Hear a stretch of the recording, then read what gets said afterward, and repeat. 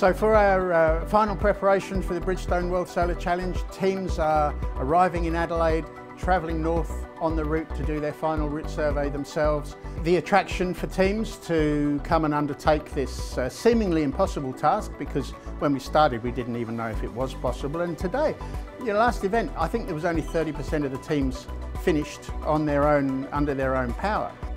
The practical uses that come out of these cars are very varied indeed, and some of them are interesting where they push the boundaries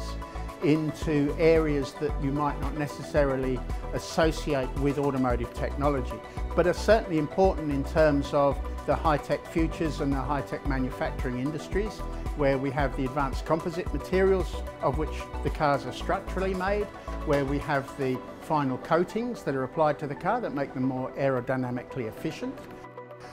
Is the great adventure of crossing Australia, crossing our continent, crossing the central heart of this ancient land. And it's something that too many Australians don't actually do.